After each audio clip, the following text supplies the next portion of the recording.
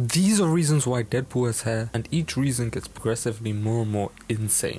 The first and most reasonable reason, and the most Deadpool-like reason, is that he's around everyone that has hair. Bro, what are you talking about, man? Now, this may sound dumb, but there's actually a good reason. Ever since Deadpool 1, Wade has always disliked his appearance and wants to turn back, and it might be because he looks like an avocado. Now, you might be wondering, why didn't he wear a wig in the first two movies? It's because now he has one thing that he didn't have in the first two, and that is family. Besides Bedlam, everyone in the X-Force has hair, and we see them in the trailer. Now, obviously, Cable and Zeitgeist are also not in the trailer, but that's a different question. This means that Deadpool might just feel insecure about the lack of hair and decides to wear a wig. The second reason is that he's going through a midlife crisis. Though you can't really say he has a midlife crisis since he can't die, but you get what I mean. In the trailer, it's mentioned that the past couple of years have been hard for Vanessa and Wade. Now, there are many reasons why it might be difficult. The most likely option is that they couldn't have a child, or if they did, it died really young. We know that Vanessa and Wade had planned to have a child in Deadpool 2, and that was his entire motivation behind saving Russell. Now, this loss probably would have sent Wade through an immense depression, and the last time he was depressed was when Vanessa died, and that led to him doing a whole bunch of dumb things. However, this time he has Vanessa to hold him back, and you sort of get a form of a midlife crisis, hence you get a wig. Now,